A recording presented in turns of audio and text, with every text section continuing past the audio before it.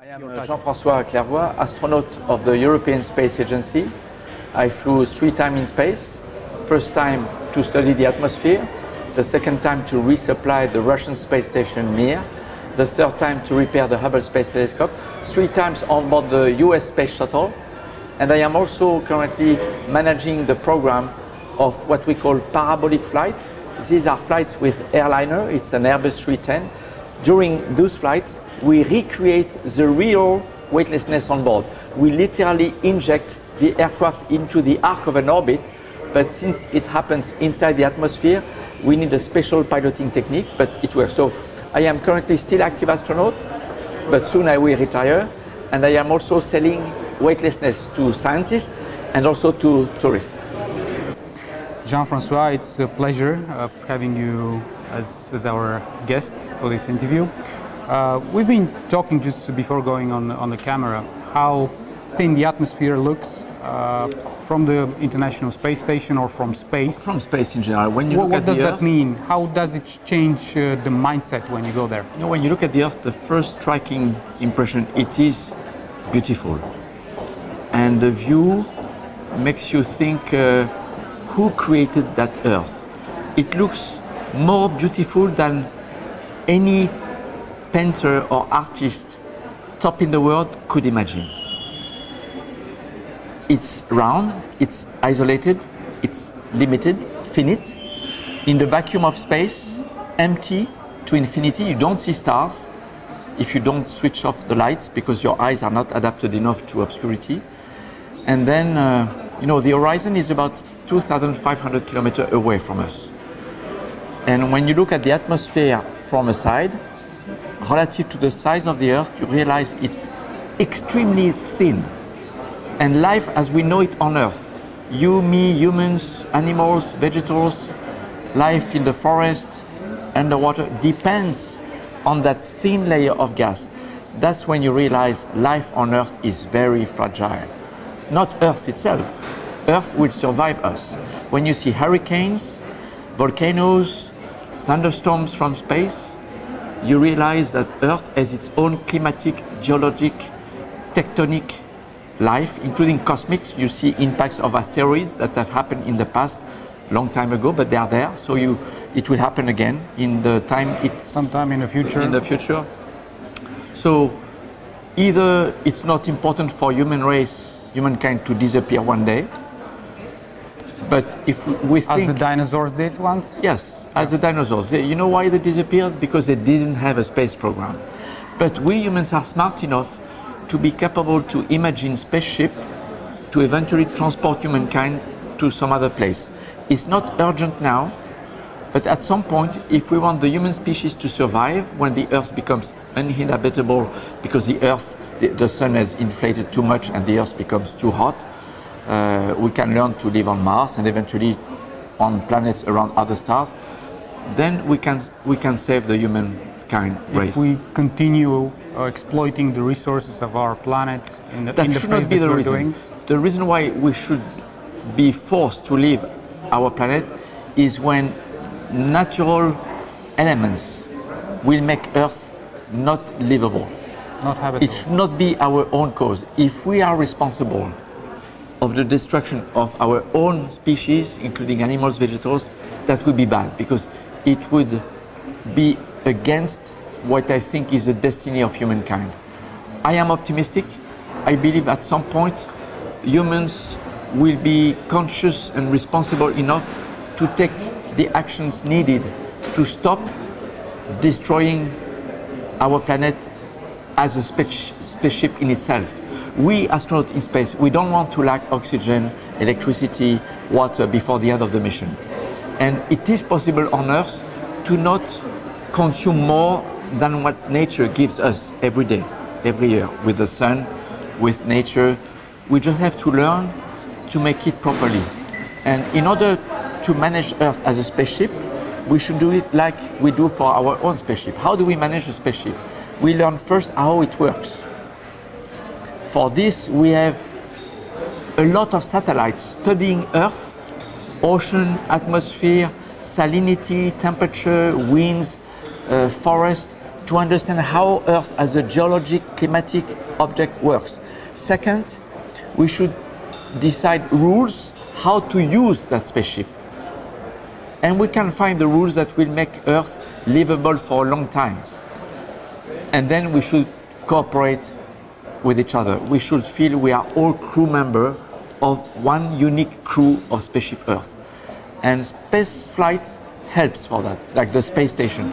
On board the space station, we have Russians, Americans, Japanese, Canadian, 10 countries of Europe working together with no one influence from the geopolitical tensions on Earth in the way we work. We work as brothers and sisters. We help each other.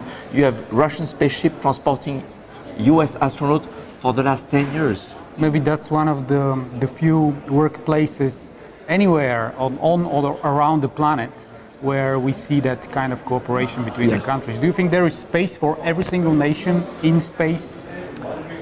You know, space flight, human space flight, is an excellent place to learn about each other, to learn and accept the difference of culture, of language, but still achieve a common goal. We are different, but our goal is the same. And because the goal is the same, and because we trust each other, we can achieve great things. And that's something we could do on Earth too. But we have to become more wise than what we are today. Or maybe many other people need to go into space and see the world from the angle that you have seen it. If you ask an astronaut, what is your best wish? And many will answer, I wish every human being would have a chance once in their lifetime to see Earth from space. Because then when they come back, they will feel member of one crew. And they will think differently and act differently and defend the cause of the whole humankind and the whole ecosystem. Because humankind by itself is not enough. There is a whole biodiversity that makes humankind, able to live. That would definitely make the world a better place to live. You've been in space 3 times. What are the most important lessons that you've learned from your travels? From my 3 travels in space, I've learned first, we can do it. We can do things that appear totally foolish and incredible. I mean, going to space requires mastering very high technology with a high level of energy. 45 gigawatts of mechanical power at liftoff, which is the equivalent of the whole electrical power delivered in France, typically in September timeframe. In the summer it's more 30, now it's a bit cold, so people turn on their heaters in the north, so we are around 55, 60 gigawatt consumption of electrical power right now. So it's enormous. We can do it. Second, we can learn how to work together and accept our differences in a noble common goal, which is exploration. Exploration is going where we have never been before to learn what is there, because it helps answering questions: where do we come from? Who are we? What is our destiny? And third, space is helping us answering a lot of questions about how Earth works as a spaceship in itself, as a natural spaceship. So you're obviously a believer in space exploration. While listening to you, I'm hearing the words of Captain Kirk that you actually showed us from Star Trek. Do you believe that people, rich people like Elon Musk, like Jeff Bezos, like Richard Branson, who are actually pouring a lot of money into putting that technology that we already have into work, do you think, and in what time frame, that we will be able to actually go to the planets, or even outside of our solar system, which is really difficult? You know, I like the fact that very rich people, when they wonder, what could I do with my money? The first idea that comes to their mind is space. Because they understand that they have a responsibility in acting in favor of the future of human of humankind. But going to space is very hard. It's very risky. It's very expensive because it requires a lot of energy. Maybe in a few decades from now, when it becomes more regular, we fly a lot, and we find technology to make it less expensive, less risky, it will open wider to the general public. But so far, we can easily access the Earth space environment, including the Moon. The Moon is part of the Earth influence. Moon is orbiting the Earth because it is attracted by the Earth. Maybe they're one system. It's one big system. Yeah. But maybe in the 30s, 40s, in 20, 30 years from now, we will send the first humans to Mars. And this is another story. For the first time in humankind life, people will not see the Earth anymore, will not be able to talk to the Earth, and will not be able to come back within hours or days, as it has been the case since the beginning of human spaceflight with Yuri Gagarin. From the Moon, it takes 2 or 3 days. From the time you decide to go back on Earth, the time you are on Earth. From a low Earth orbit, like the space station, it takes few hours. But going to Mars, it takes few months minimum before you can imagine being back on Earth. Is the major problem propulsion and creating the amount of energy needed for this travel, for this journey from Earth to Mars? To go to Mars, we can use the technology we master today. We know we can send humans for 1-2 years in space. We know what it takes to make them be able to work and live and come back healthy. That's about the limit. And it will be still using chemical energy for the initial power to give the velocity in our time frame. But in the far future, maybe at the end of this century or later on, we'll probably be able to develop new technology to go to Mars quicker using highly powerful plasma engines, which are more efficient than chemical engines, and maybe make the flight less risky. But in our time frame, Mars is reachable, but still with a lot of constraints. That's why it will be reserved to professional astronauts. But flying to other planets than Mars, I mean to Jupiter and Saturn, it's far in the future. And going to other solar systems, it's within few centuries, I guess. But it is not impossible. Yeah. It is today science fiction, but we know the law of physics. We know what it takes. We are not ready today, but we will be ready to go to Mars in the next 20, 30 years. We will be ready to go to the moon of Jupiter and Saturn that are very interesting to look for other life. You know, we search for life. Our main goal of exploration is to search for other life in the universe than on Earth. And maybe in a few centuries, we will go to other stars. Perhaps you are also a fan of science fiction, I guess. Yes, big fan of Star Trek, Star Wars. Of course, yeah. as an astronaut. So, do you think that science fiction can turn into science fact? I mean, you already said that in the far future, maybe we'll be able to begin interstellar travel. But how far are we today? Science fiction of reaching that goal. And actually, do you believe in programs like SETI, searching for extraterrestrial life, because many planets have been discovered already, or at least scientists are thinking that they can be habitable? Is this the way to go forward? You know, science fiction, as far as the law of physics are respected, can lead to real science and real facts. And you know, Jules Verne wrote From the Earth to the Moon, Hergé, Tintin, you know, Objective Moon. So many years ago. We walked on the moon, and the cartoon came out before the Apollo program. It was like a prediction of something that's going to happen. It happened. You think, within respect of the law of physics, there is no reason why you should not believe science fiction can lead to reality. Now going to other solar systems, we know it's difficult. It's difficult because with the current propulsion system, it takes centuries to go to other stars. You know, we can reach the 30 kilometers per second today, 30, 40 kilometers per second. So it's 100,000 times slower than the speed of light. So the first solar system, which is about 4 light years, it will take 400,000 years of travel. So we have to find different way of thinking, like a curvature of space-time continuum. This is not impossible. Or even wormholes, as science fiction authors are writing about. Well, yeah. Do you believe in extraterrestrial life? But you know, the SETI it's not a question of believing or not in the SETI program. SETI is a program. It works. It is there. They have not found anything yet. And a question that is often asked to astronauts is, do you believe in UFO?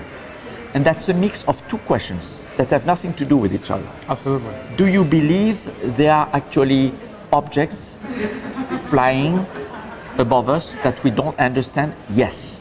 This is factual. We have, even if it's very small number of events, there are cases that are known where something has happened that has been there, observed by radars, pilots, people on the ground, and they're real, that we cannot understand with our current knowledge of, physics and technology and things moving very fast.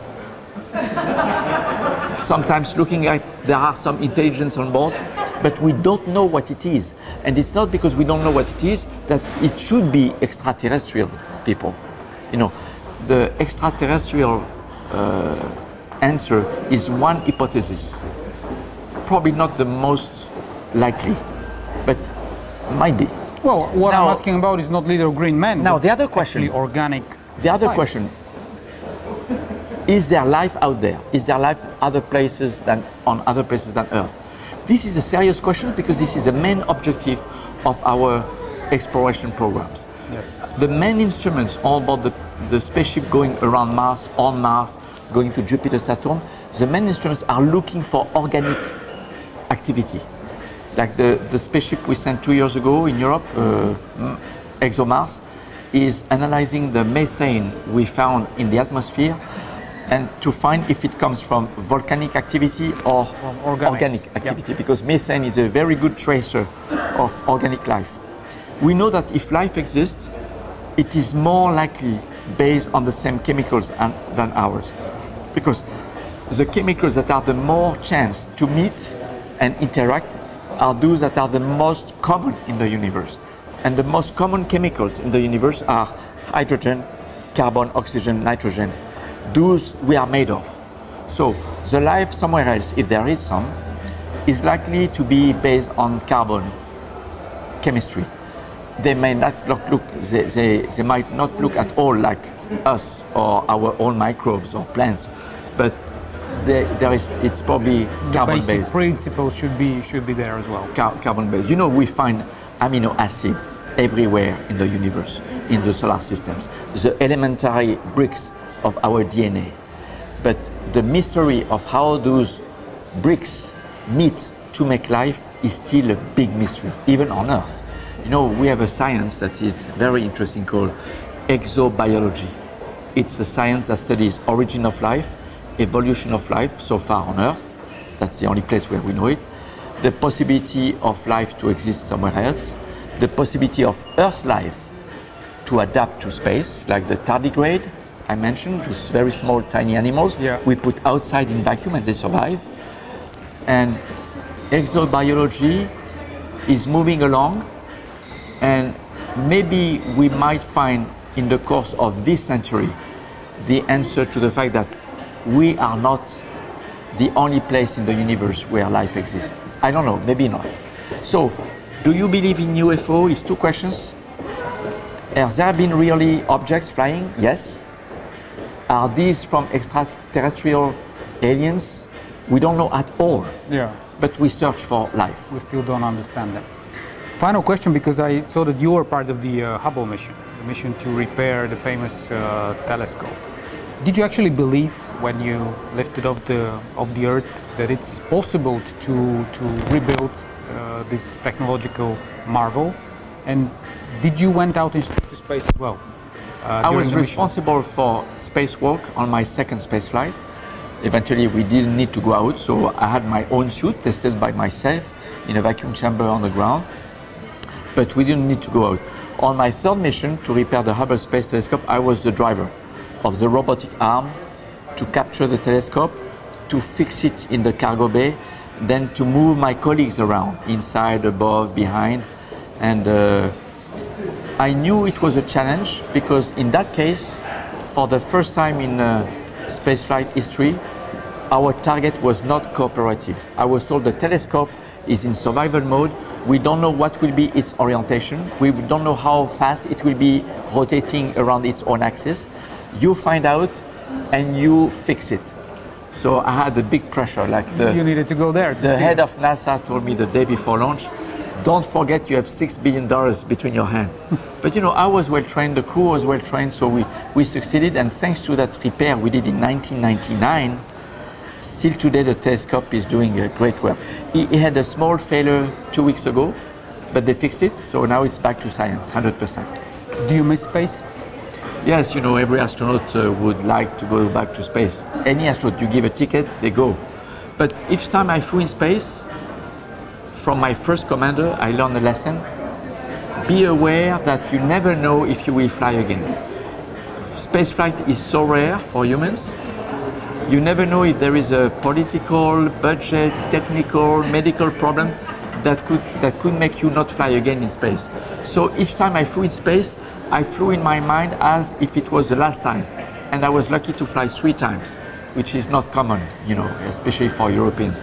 So I feel lucky, and I feel my duty is to transmit the passion and the interest for space. But I'm ready to fly again. If they find if they need a guy like me, I go again. Thank you very much, Jean Francois. Thank you very much. It was a real pleasure.